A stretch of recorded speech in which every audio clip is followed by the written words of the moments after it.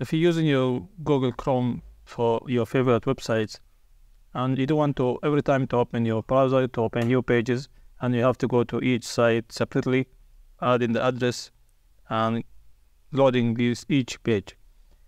So if you want to be open by default subset of pages, first thing you open these pages first.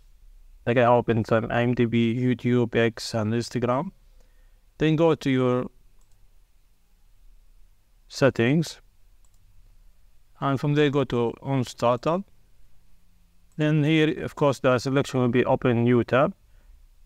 This is continue where you left off, in case if you have opened something and left it on. When you open Google Chrome, it'll start loading the same page you have leave it at the last time. But here you can select specific pages or set of pages. You can add new or use the current pages, which is currently I'm opening. So if you use these current pages, they show you the pages currently I'm opening. Then you can use the current page.